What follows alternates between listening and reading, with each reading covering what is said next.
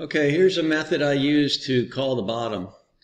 So this is the S&P 5, this is the SPY, and this is Roku. Roku got killed today. It's down $20. So I'm trying to figure out what the bottom is. Alright, so it's coming down on its normal trends, and especially when they start coming down, they're going to get spikes. These are all stop orders.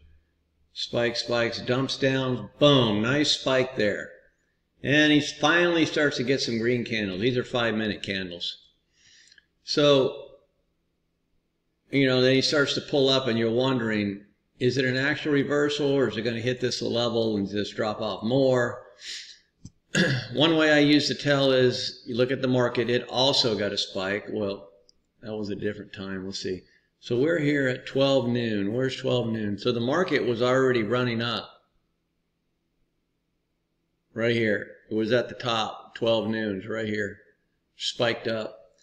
Same time Roku got a spike off the bottom. I don't know if that correlates or not, but I want to see a nice spike off the bottom and a level, and preferably some green candles starting.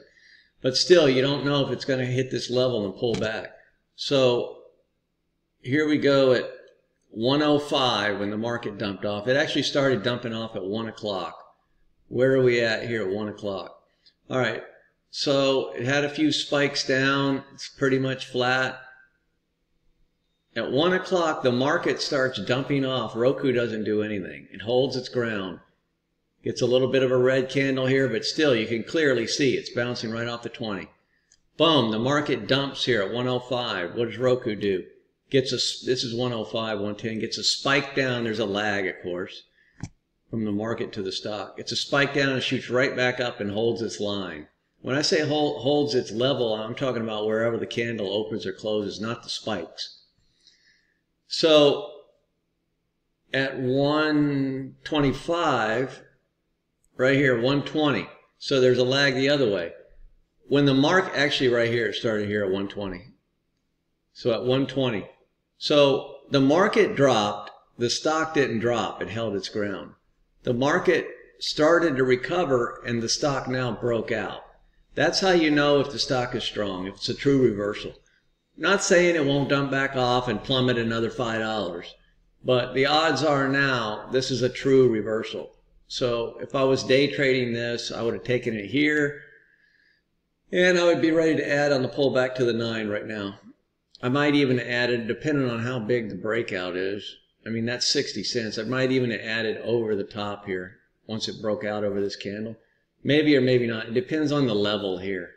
I don't really like this, even though it shot all the way up to here, which is a good sign. Shot all the way, it skipped this mini level here. But yeah, so that's how I would tell the reversal. So again, the market is bouncing, starting to either recover or hold its ground, and then the stock breaks out. That tells you this is probably a true reversal. Albeit it still has to get past here, get up to the VWAP and rest on top of it, but that's how I call a reversal. I always base it off the S&P.